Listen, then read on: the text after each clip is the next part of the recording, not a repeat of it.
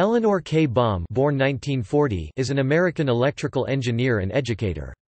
In 1984, she became the first female dean of an engineering school in the United States, at Pratt Institute in Brooklyn, New York. Now retired, in 1987 she was made dean of the Albert Nurkin School of Engineering at Cooper Union.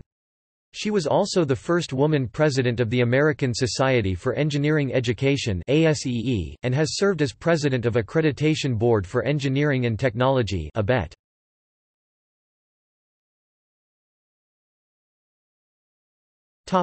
Early life and family. She was born in 1940, an only child. Her parents left Europe during the Holocaust and moved to the United States, where they urged her to become an elementary school teacher, or, as a secondary option, a high school math teacher. As she was growing up, her parents would hide articles with themes of "the joys of being a schoolteacher" under her pillow. Baum considered herself one of the really good kids who did what they were told. She has stated that because she was an only child, all of her parents' hopes and dreams were centered on her, so she felt obligated to behave. According to Baum, engineering was her big rebellion. When she told her mother about her career choice, her mother said, "You can't do that.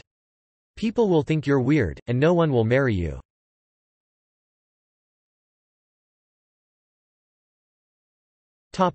Education. She attended Midtown High School in Brooklyn, New York, where she excelled in advanced science and mathematics classes. Although there were a few other girls in her advanced chemistry classes, Baum was the only girl in her advanced physics and advanced mathematics classes. Engineering was dominated by men, which, in addition to her adolescent rebellion, influenced her to choose it. Baum was met with resistance upon applying to engineering colleges. Her high school teachers were discouraging and balked in a similar way that her mother did. One of the engineering schools she applied to would not admit her because it did not have a sufficient ladies' room. After initial resistance, she was finally accepted to the City College of New York. She graduated in 1958 as the only woman in her engineering class. Baum said, "Being the only girl in college classes was not wonderful. You become all women. If I don't know something, then it's all women can't." Privacy was also an issue. Fellow students were particularly interested in her grades. In 1964, she earned her Ph.D. from the Polytechnic Institute of New York, now New York University Tandon School of Engineering.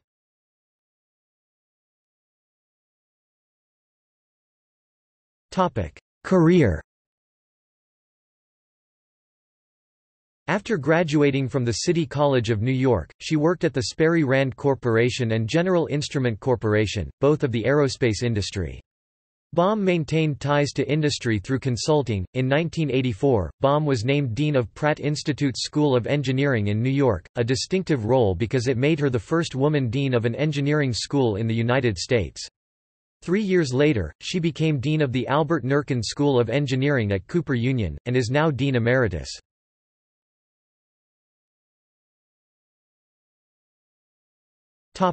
Societies.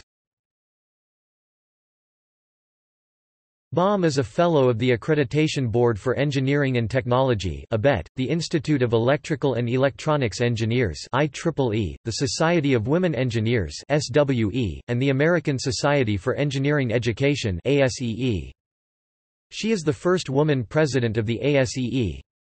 She has served as president of ABET and sat on the National Science Foundation's Engineering Advisory Board.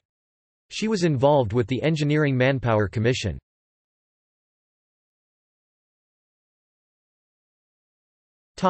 Awards. In 1988, the National Women's Hall of Fame presented Baum with the Emily Warren Roebling Award.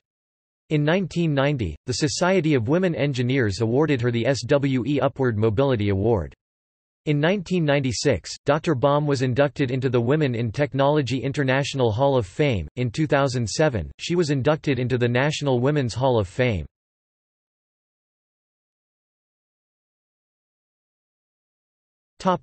Personal life.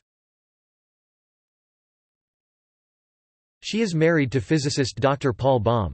They hired a nanny to help her with her children for 18 years. After Baum became a successful engineer, her parents came around to being proud of her, but her in-laws remained mortified that a woman would work as an engineer.